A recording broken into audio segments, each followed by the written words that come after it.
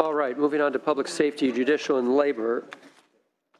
Let's see if we can't get through this in the next hour, 15 minutes. We'll take our break at 2 o'clock and return to the floor. And if by chance we don't finish this section, then we could come back conceivably around 3, finish it up. But I think all of us need further briefing to move any further. So this will be the last section we'll get to today. Page 1 is in the judicial branch and has to do with dependency counsel caseload ratios, very important issue. Hello. Anita Lee with the Legislative Analyst's Office. The Governor's Office did not have a proposal related to this. The Senate and the Assembly both augmented the amount of funds for dependency counsel by $33 million. For context, currently we're providing approximately $104 million towards dependency counsel. The difference is trailer bill language. The Senate also approved trailer bill language that would impose put in place maximum caseload ratios related to dependency counsel. From our perspective in our analysis, we would recommend going with the Assembly version. We think that in the trailer bill language, it is unclear whether the specified ratios are appropriate, and there could be future costs related to the ratios as well. All right, thank you, Ms. Lee. On that point, I appreciate your position, but I think the reason for our trailer bill language was so that we don't lose our way again, because the caseloads are so outrageous now. We have to do something to improve the situation, but could we design some trailer bill language that would meet your concerns? Clearly, we'd have to invest some time in determining what a reasonable range of ratio might be, but there probably should be something in there, or we'll be back here again a few years from now, and we won't have actually addressed the problem. We'll just put a Band-Aid on it. So we do think that this is a policy decision for the legislature. When we say that it's unclear about the ratios, we would note, for example, that some of the ratios that were determined in 2008, and there's work that is currently happening at Judicial Council with their staff in terms of determining what ratios are appropriate. And so we just wanted to kind of bring that before you in terms of you might want to include that in your policy discussions. How bad is the situation these days? I'm hearing hundreds and hundreds of caseloads per dependency counsel. It varies from county to county. There are some counties that are much worse off than others. So, you have some that are actually below the proposed ratios, but there are others that are much higher. And so, for example, the higher ratio, if the attorney has the assistance of a social worker or an investigator as well, is 1 to 188. And there are some estimates where there are some counties that are 1 to 200, maybe 1 to 300 as well. What counties are those? I would have to get back to you on that. We do have that information, but I think I would have to get back to you. I can assure you LA is one of them. Quite possibly. And the caseload ratios, I'm sure, have been going up in the years since we have been cutting the judiciary branch so significantly. Yes. So previously, I'm sorry, let me just back up. Sure. Related to the judicial branch budget, there are very few kind of line items for specific purposes. So, for example, in the judicial branch budget, you'll have line items for court interpreters, for example. Related to trial court operations, there's a lot more discretion in terms of where they put their money. This was one of those items that they had discretion. The judicial branch has pretty much consistently been giving them approximately $104 million. The workload has kind of fluctuated. There was a slight dip, but then it has also been coming back up on a statewide basis. And so one of the actions that both houses kind of agreed on is that in this budget act, those $104 million would be pulled apart as kind of a separate budget item, essentially to lock in those funds. Thank you. And I recognize, and I saw Ms. Bosler nodding her head when you said that these funds come from discretionary pool. Discretion is a good thing if you've got money to make decisions about spending, and we have cut over $1 billion from this branch, and so it's nice to say that they have discretion, but without funds, they're not going to be able to cover all of their needs. So I just want to share a brief story. We have the opportunity to be shadowed by a foster youth every year, and I know many of us do that. And I had a young woman who was my shadow this past year. She's now in her early 20s. She's one of the few success stories, and she's working in the field herself, helping other young people go through what she went through. And I'll spare you the details of her particular situation, but what she told me in some conversations we had, that through all the turmoil of her teen years, that there were many adults in her life, but that she didn't feel like she could trust any of them. In fact, she used this term exactly, that everyone had their own agendas. The one person she could trust was her attorney. And that stayed with me. And that these attorneys who are doing such important work, and they're modestly paid, they are seriously modestly paid. Do you happen to have a range of what? Do not, I'm sorry. Yeah, it's a fraction of what they could be making in the private sector, that young lives are really dependent upon them, and to the degree that they are overloaded with cases, they can't do the job that they're giving their lives to do. So I've got a very soft spot in my heart for the work that they do and are making sure that they've got the funds that they need. Ms. Bosler. This is an issue we have been looking at for many months now, and I do want to recognize the work that the Judicial Council has done on its Trial Court Budget Advisory Committee to look at the allocation of the existing monies to ensure that even more inequities are not continued by just the allocation of the funds among the different courts. And so we wanted to recognize the work that they've done to modify the allocation methodology to try and reduce the disparities between courts. And then also, I just wanted to follow up on what the LAO said. We're concerned about the trailer bill language and locking in something that will cause increased costs in future years. And then on the dollar amounts, we recognize, and we've been following this issue for a few years, but are just concerned about the overall commitment of general fund resources, that they can be sustained over the long term. And so would have to continue to work on a final budget package on whether there's money for this purpose. Very good. Senator Lara. Thank you. Let me put my effort in to try to back the TBL, the trailer bill language. You know, you're absolutely, the LAO is absolutely right. In the caseload for some counties over 300, way above the Judicial Council standards. And, you know, as we look at the cost, the potential cost increases, we also have to look at the cost of, the outgoing cost of what happens to these children if they don't have proper representation. And in LA, I can tell you it's a hot mess.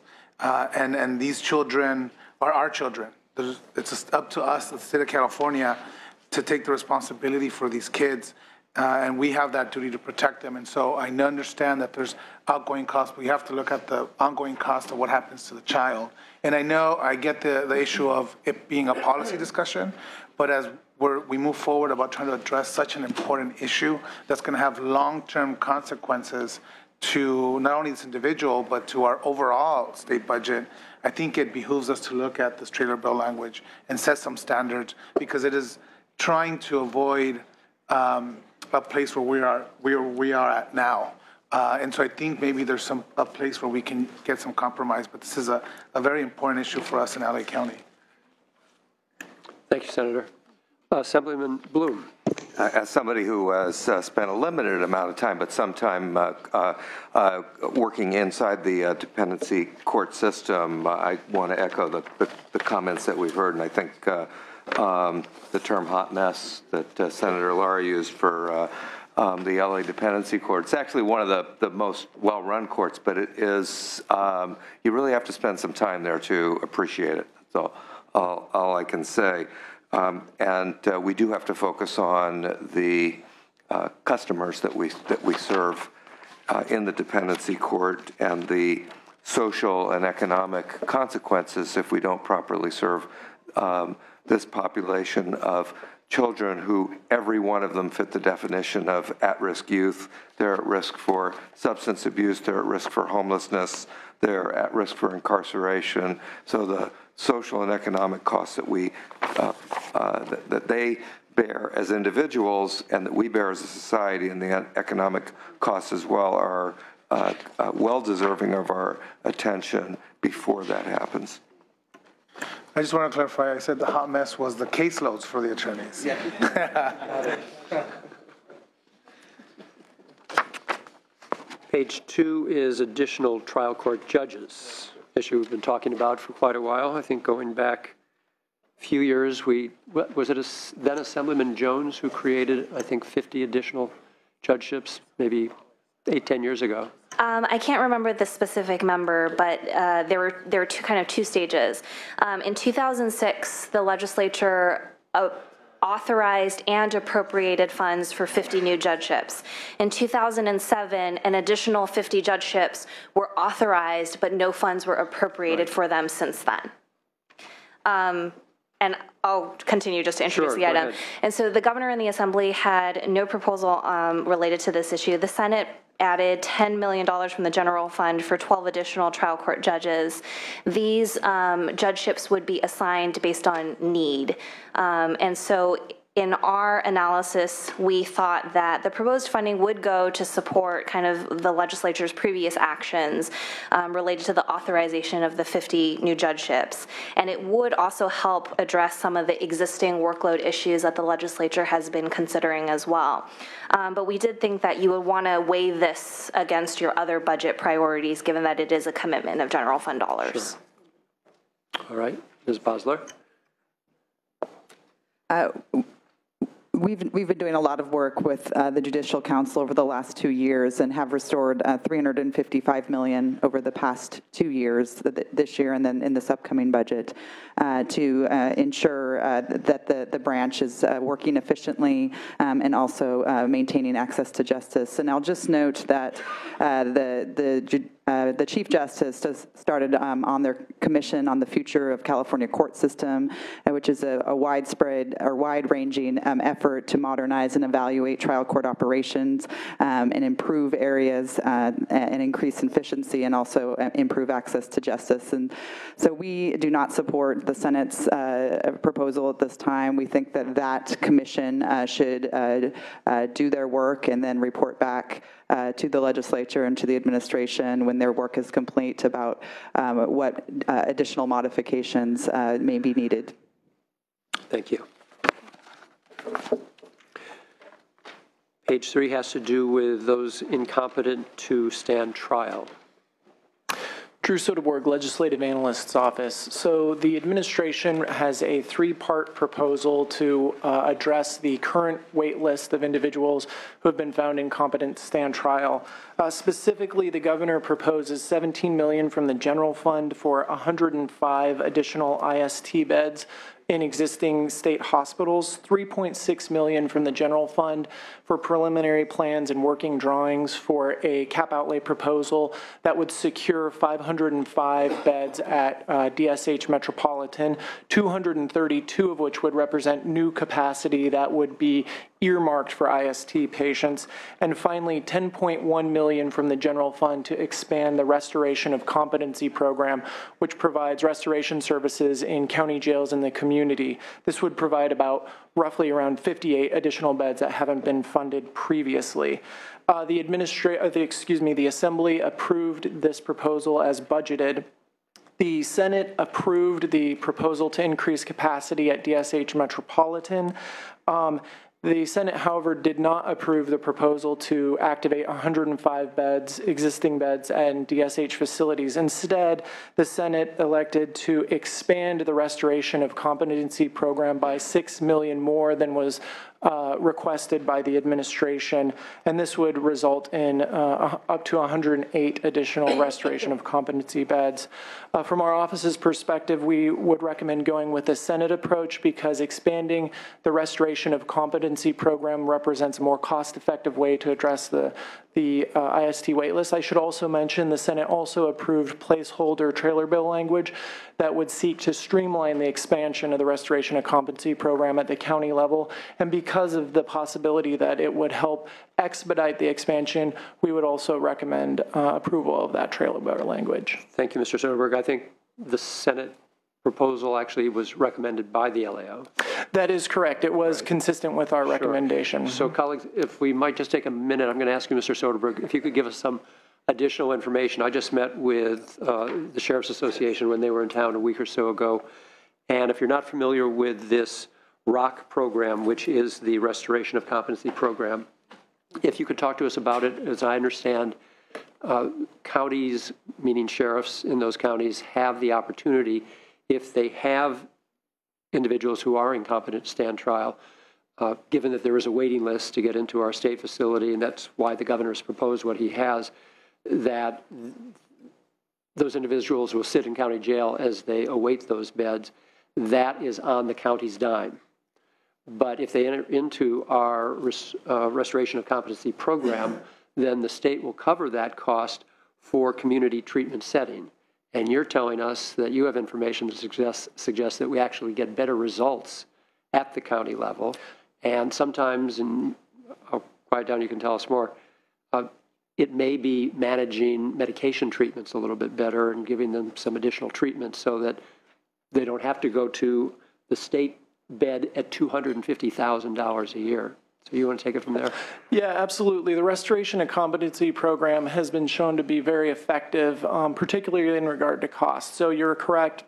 Oftentimes, additional IST beds can cost over $200,000 per year. In contrast, the Restoration of Competency Program typically costs between $90,000 and just over $100,000 per year. Part of the reason that there's a difference between the two is because the Restoration of Competency Program is really targeted for individuals who are relatively easy to restore. So by targeting those individuals before they need to get transferred to the state hospitals, you can effectively treat more patients more rapidly through the program.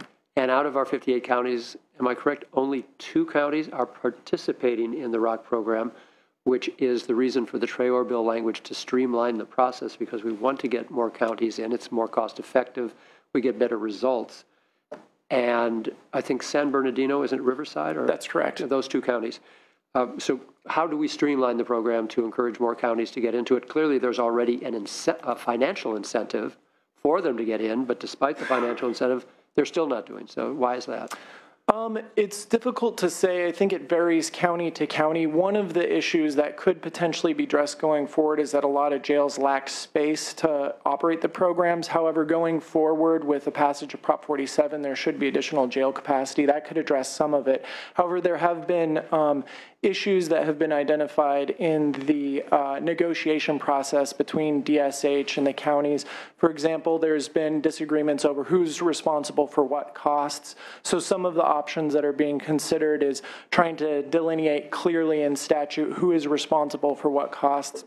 But I think at this point, the specifics of what changes could be made to expedite the process are still being worked out. How long is our current waiting list to get into the hospital beds? Right now, it is right about 300.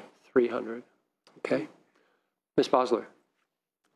Yes, we do support the assembly position here, which is the governor's May revision position, and we do absolutely support expanding the ROC program, which is why we added another $10 million to that program in the May revision. And we are in active conversations with many counties, but some counties are just don't have the space in their jail. One of the areas where we've had very specific conversations is with the LA Superior Court. They are very concerned about the time it takes to get IST patients out of the local county jail in LA into a state hospital bed, and have been concerned about it for some time, and have increased their concern in recent months, and are even considering levying significant penalties on the state, daily penalties, if we don't move quickly to find solutions to move IST patients into either a ROC bed or into a state hospital bed. So either way, we can avoid the penalties. We want to avoid the penalties. No, I know we want to avoid the penalties, but by taking either route, we can avoid the penalties. I think there are additional hurdles, sometimes political hurdles, of moving an IST patient from one county to another county. State hospitals, these are, the restoration of competency is a state responsibility.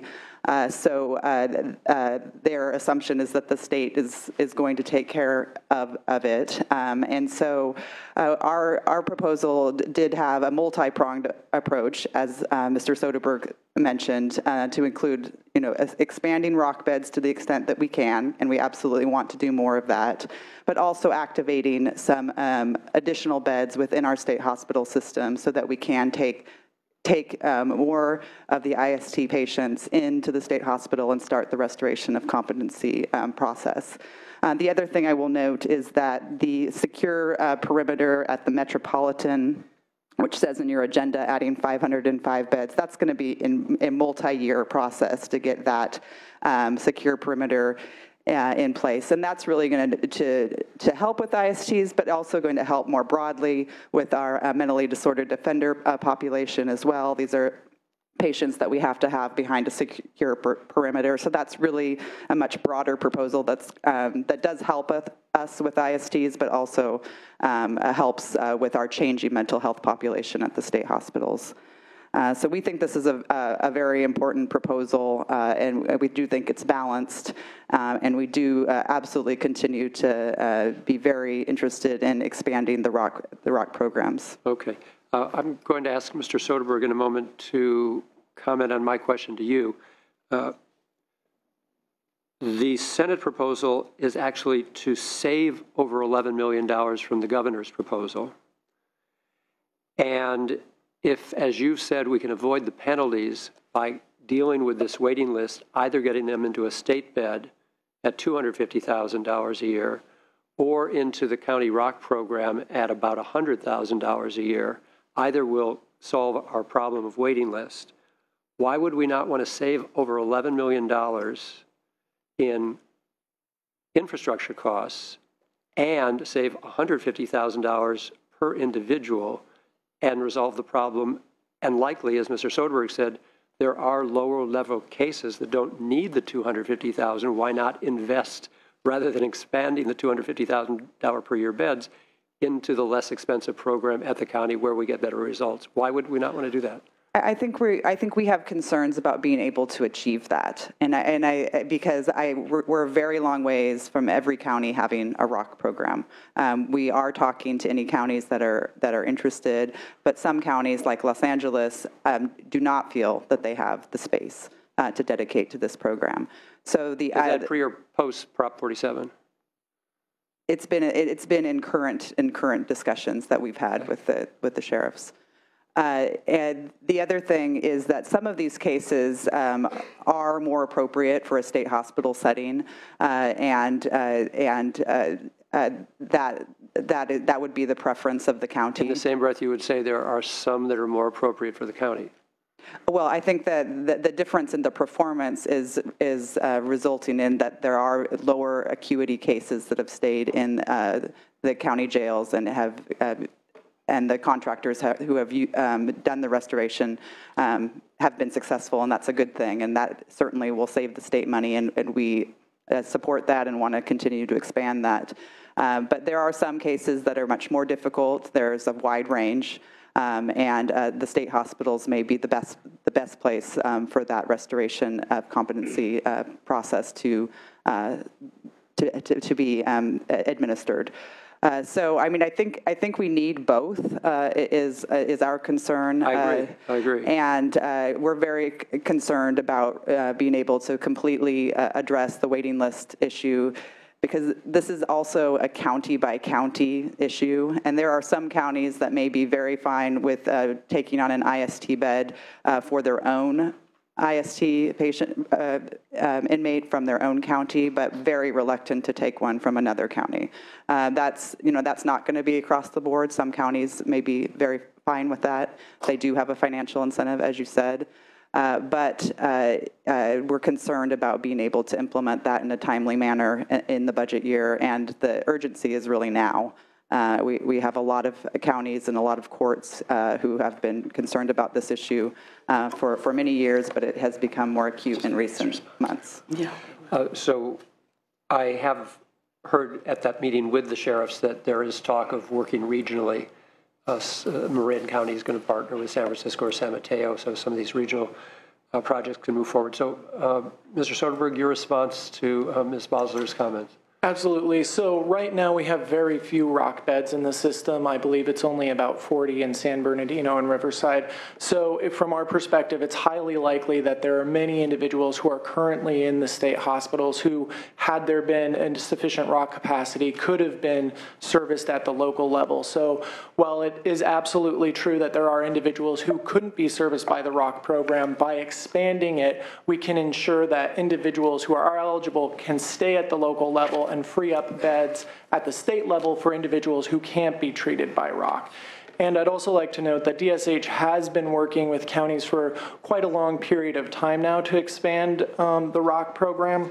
So just because we don't have a full expansion yet, talks have been underway with counties like Alameda, Sacramento, and other counties, and they've been underway for quite a while. So it's possible, particularly if the legislature were to approve the TBL, that we could see the fruits from those discussions. So while the initial expansion took quite a long time and extensive negotiations, some negotiations have already been underway, and we may be close to getting additional beds in new counties in the near future. That LA County is or is about to be partnering with San Bernardino?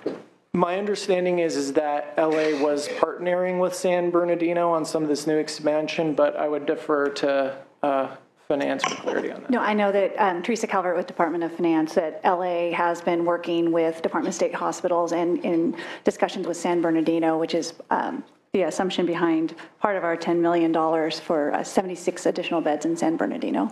Okay, thank you. So we'll move on. I know. No, I was just going to simply say, I think our concern is probably reflected in the governor's proposal with regards to having strong support for rock and believing that rock obviously is an excellent way to go and may meet those needs. But we are conscious of the fact of the backlog.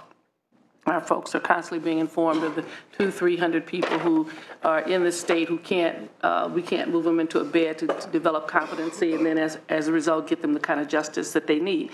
And so that's a real concern, and whether or not we could gear up enough rock in a time to basically reduce this list is questionable. So that was the reason for our proposal, was we felt it was a two-pronged approach, not just, that we wanted to make sure that we had some beds that were there because of the waiting list, but also the fact that encourage those who are going to develop rock to do that. And we know that they've been working a while, and we still only have 2 counties in the state after the time of working and negotiating, and whether or not if we put more money in, it may not necessarily produce the results we want, and then we're still short in terms of beds and trying to get folks into the hospitals or the services they need so they can then develop the competency to go. So I think we're in this kind of funny position where we know probably what we want in the end, but in the interim, we have to begin to respond to this waiting list of 400 and some odd people who need to be placed somewhere. And to respond to that while we build out for the capacity for rock in the various areas and to see what the local areas are saying, if they have the ability to do that. Some question whether or not if we get the money, some of the states, counties still may not be able to do it because they don't have either the ability, the capacity to gear up as quickly for the program in terms of what they're experiencing. So we don't really have all the data, I think, at this point that we need to be able to say we can abandon the beds and simply go in one direction. So ours is the two-pronged approach in that, and for that reason. And so we'll move on, but Mr. Soderberg, you think we could resolve our waiting lists and threat of fines by investing further in rock and not building out new beds?